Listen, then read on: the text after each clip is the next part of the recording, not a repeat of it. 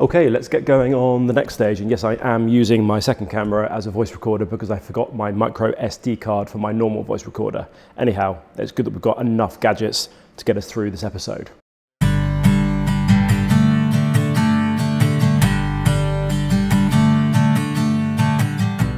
I will remind you of where we got to last time, although I'm sure people of my channel take studious notes and rewatch all episodes to make sure they miss not 1 second of progress. The foam base template is measured, and I've worked out the tapering size for the upper sheet of Dyneema fabric that will form the top of the insulating quilt.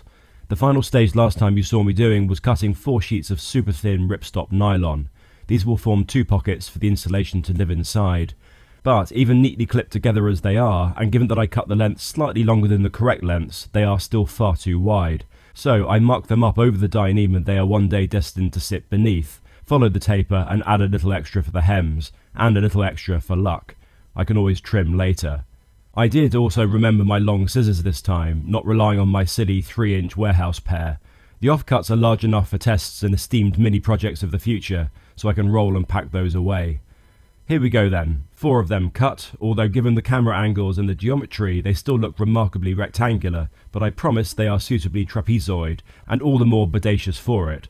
If you're asking why I only cut one side tapered, it's because the lengths are still long, and so it's just the angle of narrowing that needs to be correct for now. So we have 2 of them now cut out, laid out, and I've pinned them back together again so they can't move too much. And my next job is going to be to lay on some layers of insulation. I'm not going to adjust the angles of the 2 ends just yet. We're going to lay this on and see how it looks. And then I can make a decision about areas that might want to be extra insulated or whether we go uniform, and I can also work out whether I bought enough insulation. I bought the insulation by unit weight because I knew that was the quantity of synthetic insulation I needed to replicate from other equally rated bags. So it wasn't done on thickness, actually it was done on weight of insulation, and time will tell whether that was a good choice or not. Here's the 1.8 kilograms of Climashield Apex. People get very cross online arguing about whether it's better or worse than Primaloft or other similar clones in the subcategories of either short microfiber or continuous filament polyester insulation. Now, those people who actually make these rolls of insulation fabric cannot burrow into the creative minds of polar skiers kept in underground London warehouses, so the width of the roll may not be optimum. My quandary is therefore, where do we cut? Where do we join? Where do we overlap? Seeing the roll of Climashield here, I'm doubly happy that I've opted to pocket the insulation inside 30 GSM nylon and not have the fluffy layers of loft placed inside the Dyneema outer quilt without any protection. This is the thickest grade I could get hold of, and is 200 GSM. Translated into provincial 18th century, that's 6 ounces per square yard. It's quite hard to actually tell you how thick those insulating layers like this are. Even its own weight will slightly alter the loft of a layer below. Here shown in comparison to a mostly representative human hand. And now I need to work out how much will be needed in 2 dimensions first. I'll just measure the length of this to work out where my head is going to start and therefore where the insulation needs to stop. Again, I'm working on the principle of cut a little bit large for now in areas that can be later trimmed. There's a calculated excess at the foot end, as that needs to form the foot box, and there will be a cutback needed at the end I am at now, as the quilt will not cover my head. And for now, that width conundrum. It would be fun to use single sheets per layer, but we lack that luxury. The roll is 160 centimeters wide, and I have 6 meters of it. Okay, so I'm deciding on the orientation, whether we run the length that way and then add on a bit on either the head end or the foot end, or whether I rotate the 160 centimeter width 90 degrees that way, and then cut the taper 4 times. That's a question mark for me right now. I think what I'm probably going to do is rotate it 90 degrees, because then we're going to have the minimum number of cuts, because I don't really want too many joins or overlaps. So if we're going to orientate the roll this way around, then it's going to be long enough, of course, but far too wide. We want to get as close to the full 1.8 kilograms, oof, speck of dirt, can't have that, 1.8 kilograms into the quilt somewhere, but the offcuts will need to be positioned cleverly, and I need to investigate where. Currently thinking my feet and a thicker strip around the upper edge. I'm hoping this gives you a better sense of what we're driving at here. Once again, the lopsided angle will be corrected once the oversized top and bottom are cut. My logic says to simply replicate the cuts from the nylon pockets onto the insulation. Expert seamstresses or seamsmen or people of the seams may be screaming at their screens that the nylon needs to be bigger than the insulation, fabric is needed for the hems and to take care of the insulation thickness, but my experience says that the laws of physics don't apply to sewing. A little extra width in the insulation ensures that we don't end up short, and we can always trim off half an inch later. I don't want to entirely rely on the nylon as a template though, as that itself was taken from a template. So that we don't end up with engineer's drift, I'm checking the numbers from scratch once more. And chop. As a man who has cut and chopped many odd materials over the past few years, I put this one in the top 5 in terms of satisfaction. Excellent, although I'm still concerned about how those slim angled offcuts will find a home.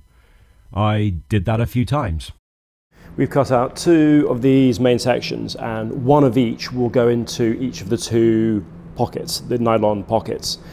These do need to be double thickness though, but we don't have enough full width and full length Climashield left. There's that original remnants of the roll there, and then the 2 offcuts over there. So what I'm going to now do is do a little bit of a patchwork to basically cover that area again using that and that.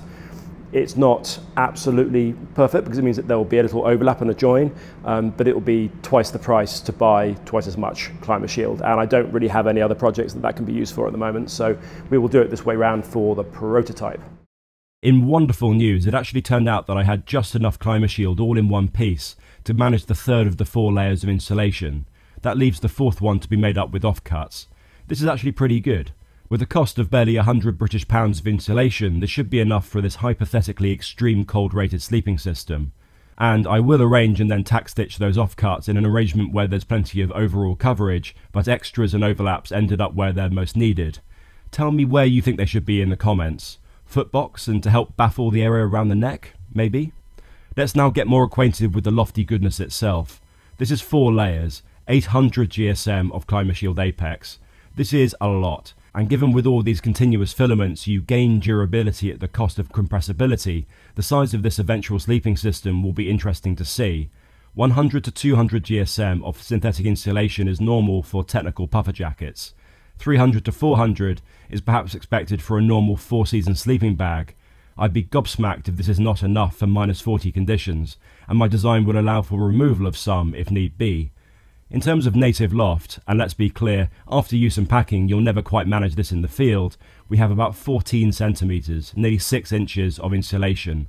But this is the critically important thing as you see the once again bodiless hand once again getting on the action. My system will not involve any of this loft underneath a sleeping person. This extreme compression is why I want to say goodbye to all around 360-degree lofted insulation, because it reduces to nearly nothing. Right, so that's probably as much as we're going to be able to manage today, because although I've cut out all the different sections and I'm happy now with the nylon pockets, I am reasonably handy with a needle and thread and even with a sewing machine, but I think this is the moment when actually a proper expert needs to come in.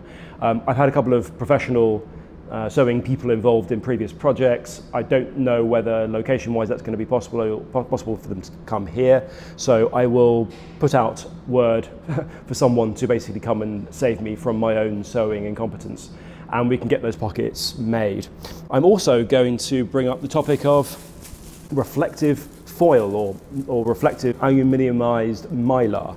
Now, a couple of people in the comments, actually someone who was very patient and I think had to try a couple of times to make me really understand what he was saying, said, you know, in the situation now where we're not having a breathable sleeping bag, this is surely the opportunity to take advantage of a non-breathable reflective layer. The reason why you can't have mylar or any kind of aluminiumized foil within a normal sleeping bag is because it will then form a vapor barrier when you don't want one. Here we can use it. This foil will reflect a large quantity. There's a lot of arguments online about what percentage of your body heat and at what temperature you're sleeping at and so on, but it will reflect a not negligible amount of your body heat right back at you. Voiceover Alex will step in here to say why I think this is so important and why in a vapor barrier system we can unusually unleash thermal reflection. Having tired of all the bickering on internet forums about this, I saw that there was a summary of all this bickering that AI came up with. Even if the numbers are a little high for this, and I'd argue a little bit conservative for this, that is still mega. Anything we can do to reflect heat back in a way 99% of sleeping bags are prohibited from doing, we are onto a winner. And I'm also going to try and sandwich those in between some of the foam layers in the bit that you're actually lying on. So I'm probably going to integrate this as close to the body as possible, so probably just above the inner Dyneema layer of fabric, and that will then, I think, be most effective. So yes, we're going to be involving reflecting our radiant heat back onto ourselves, which is great news to finish on, I would argue. Probably a slightly shorter one this time. I don't know how long it's going to be after I've done the edit. And cheers to Vanguard for, of course, humouring me yet again for one of my projects and for allowing me to store all of my super cool stuff in there. Right, that's enough from me. Bye.